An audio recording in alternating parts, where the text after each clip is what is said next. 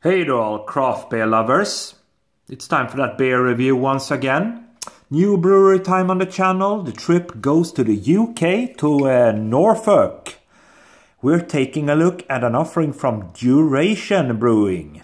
We're taking a look tonight at their shifting baselines. Pale Ale, coming in at 5% in a standard 440ml can. There you go, they're describing themselves as a progressive farmhouse brewery in Norfolk, making beers that belong.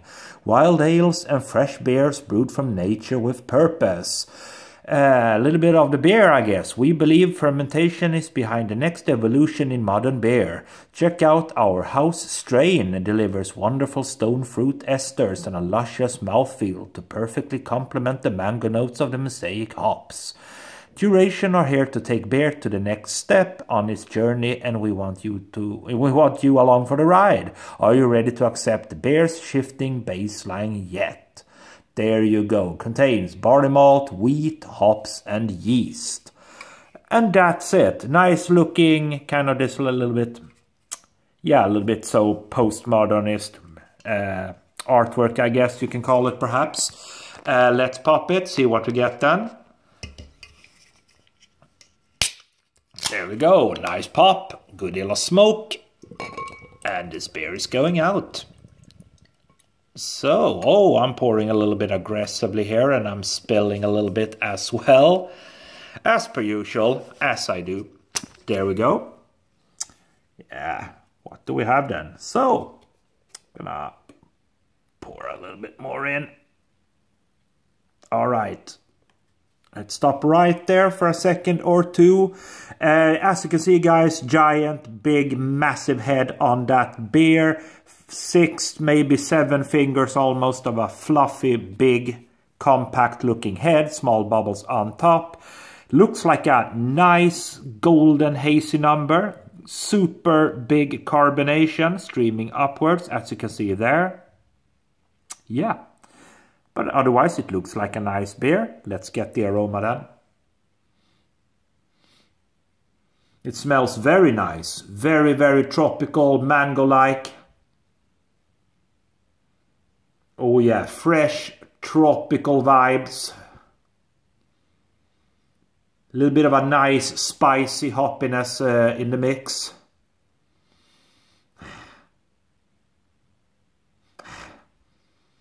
Yeah, definitely.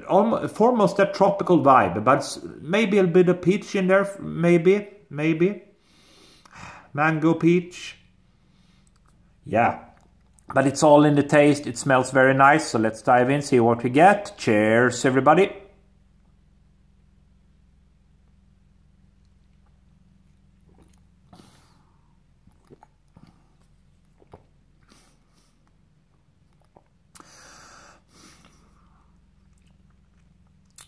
Yeah, that's a nice beer. Yeah, nice, refreshing. Oh yeah. Nice citrusy notes in there. Let's go for a little bit more beer in that glass, if we can. A little bit too high on the old carbonation, of course. Let's go for another one. Gonna get a little bit of that foam off.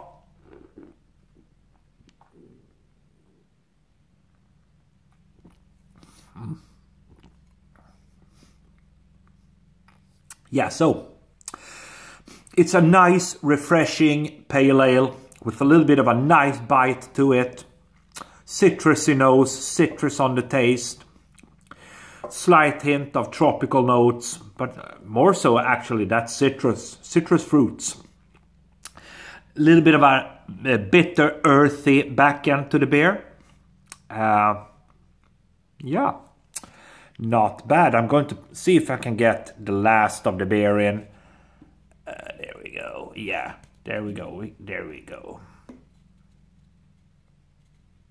Okay. So, yeah, Duration Brewing, shifting baselines, pale ale, 5%.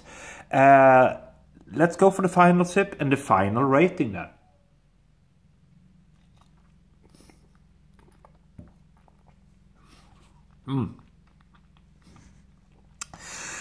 Yeah, a little bit of a yeasty vibe to it, but not much, ever so slight. So for me, nice, good, refreshing pale ale with all the traits.